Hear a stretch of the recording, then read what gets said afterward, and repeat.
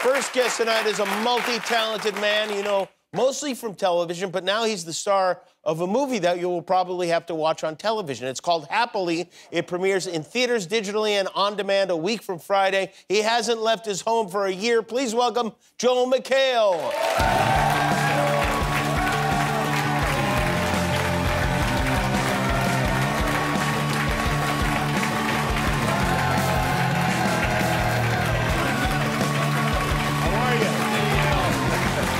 Wow, look at this. Thank you. There you go. There you go. Get it. And you look great. That is a beautiful beard you've grown there. It's great to see you. Yes. Is that a year's worth of growth? This is a week. A week? Yeah. You should see my pubes. They're past my knees. Yeah. No, I started a ZZ Top tribute band during the pandemic. I didn't know that. And, I didn't know you were. I didn't even know you were a musician. Yeah. I'm not. It's terrible. Sounds terrible. Yeah, I can keep 2 meals in this thing. They're called ZZ Bottom, right? Isn't that the name of the band? Yeah. Yeah, that has another meaning as well. Yeah, no, this is, I didn't do anything during the pandemic, so. Interesting that your beard would be so full and your eyebrows so bushy, and yet your hair looks like it was cut today. Yeah, well, it's weird. This has not grown at all. Oh, really? And, but I realized how, I was like, when I was storming the Capitol, I was like, everyone looks like me. This is, yeah, everyone looks. And what's going on with that shirt? I'm just noticing you've got a lot of company names on it. I want that vaccine. I want that. What do you got there? Look, everybody's making it now. Oh, well, you do have all of them. Pfizer, if you're in, that's great. Moderna, we got Nabisco, of course. They make a vaccine? I don't know, maybe. Jim Beam sure did. There was a number of times I woke up, I thought, I must be sick, and it was just hungover. And then Fortnite, if they come out with a vaccine, all the kids will be totally They'll fine. have it for sure, yeah. This is the vaccine I'm excited about, the Why? Waffle House. Oh, yeah. Could you imagine getting the vaccine through a waffle? Oh. Boysenberry syrup flavored. Oh, it would be so good. Well, you look great. And you look amazing. I've never seen your balls like this. Oh, yeah. Well, yeah, you probably never even seen them. They're not visible, are they? It's weird. The tie. Hold on, let me shake them back down the leg. That's great. Do you do the check after a pee and you put up the pants and you're like, any leakage? I'm okay. Yes. Yeah. Of course I do. Of course. A man my age, it's like you've blown a gasket. Yeah. Me too, man. I think I saw you like in person 1 year ago, exactly. We really have not seen each other. Yeah, you were on Who Wants to Be a Millionaire. What have you been doing? Like, I know you cook, I know you like to do that stuff. What else? Yeah, first of all, like when the pandemic hit, it was today. Was today the day? Today was the day, yeah. So my kid turned 12 the next day, and we had to cancel his party and all that. And so he is turning 13 tomorrow, and we are having a distanced party. So happy birthday, Isaac. I want to make an announcement that Jimmy Kimmel will be at the party. He will be doing entertainment. I'll come to the party. This is great. I would love to come to Isaac's party. Is it going to be one of those where people drive by? Because those are the worst parties. Because it's like, hey, look, it's my friends. Oh, there they go. There they. No, we got a used bouncy house that's been at like 12 different places. We're like, don't even wash it. We'll put it up. I'm sure it's fine. And then there's a ballroom. It's great.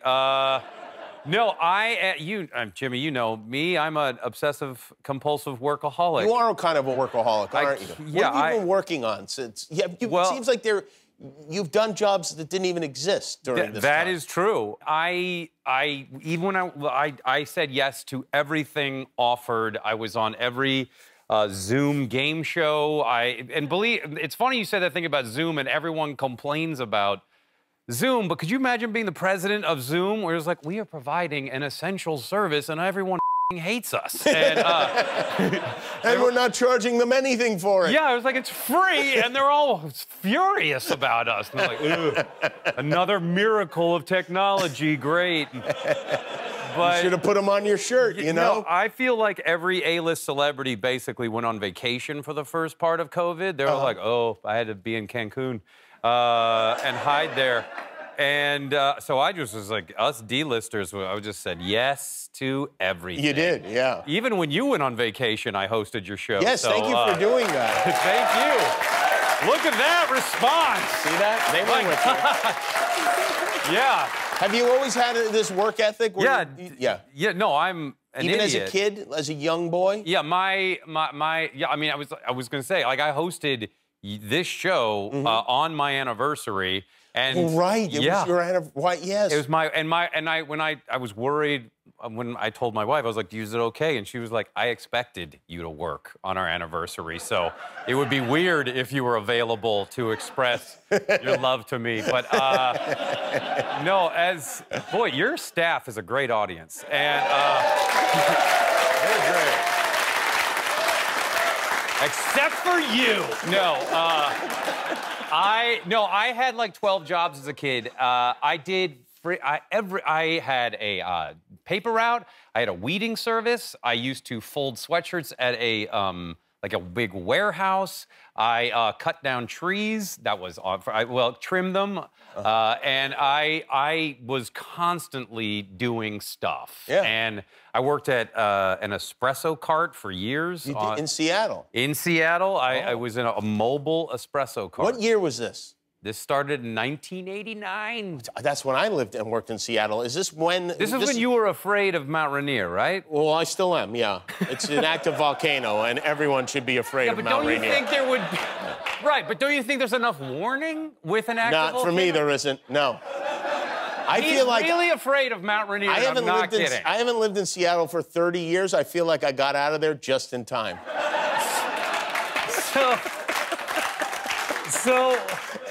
So when you see, like, Amazon setting up, like, just spreading out in Seattle, and you're like, oh, yeah, okay, keep going, guys, 'cause you are Amazon was a jungle back then. So you're fine with earthquakes, sudden earthquakes in L.A. Don't like those either. Not a fan, yeah. But wouldn't you say there's more of those than eruptions? It's just so hard to do a television show in Alabama, you know?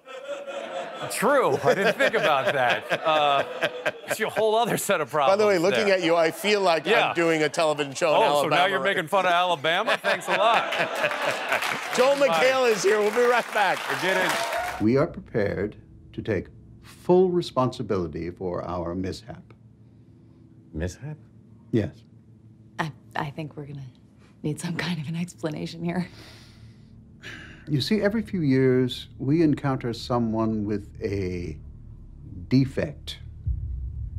But two people with a malfunction, that is what we call a rarity. That is Joel McHale, Stephen Root. Stephen Root, and of course, the amazing Carrie Bechet. Carrie Bechet. I don't know how much I can say about this movie. I enjoyed it. I think I can say that you play a couple, you and Carrie, who really like each other after 14 years of marriage. Yep. And it really bothers all of their friends. Yes. We have sex like 3 times a day. A lot of sex. Yeah, we've been married 14 years, and yeah, they hate our guts. And then it gets really, really strange. Yes. It is like a Twilight Zone episode with, again, a lot of sex. Yes, with a lot of sex. And a lot of actors, you know, they're uncomfortable with sex scenes, whatever. You told me it's the only way you can get an erection is on set, right? While there are cameras rolling. Yeah, I might as well be squatting in a river all the time until I get on set, because that is the sexiest place. And not only you have this movie, Happily, you've got, which was supposed to come out like a year ago, yeah, it was supposed to be in the Tribeca Film Festival, and that didn't happen. And so now it's finally coming out. I said I was not going to shave until it came out, and so here we go. And yeah, now it's finally coming out, so we're very excited. Again, like, the cast is so great, and there are a lot of funny people in it. Yeah, the group is very, very good. I can't remember any of them. And speaking of funny, you brought us something special tonight. You did a stand-up comedy special. I did a stand-up comedy special for Netflix. Yes, I shot it in October And you shot this in October. Now, that was like kind of the height of the pandemic, wasn't it? yeah, again, I don't stop working, so I was like, they offered it, and I'm like, you bet, I'm doing it. And interesting. All right, well, we have actually the world premiere of the trailer for Joel McHale's. Let's hear it, Kimmel staff. Take a look. Let's hear it. Yeah! This barely works 60% of the time. Woo! And that's why I don't use railings. How about that traffic out there? I got here quicker than it took me to pick out my fashionably torn jeans. Who's with me? Man, I want that vaccine. I want that vaccine. For herpes!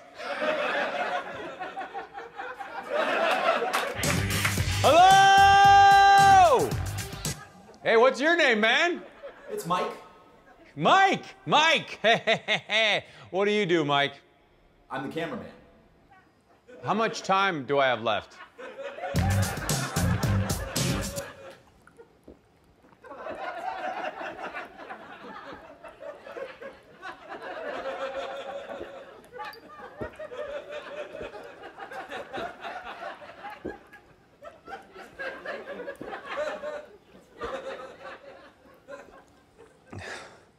So what else is going on? You guys washing your hands? You guys washing your hands? Are you guys washing your hands?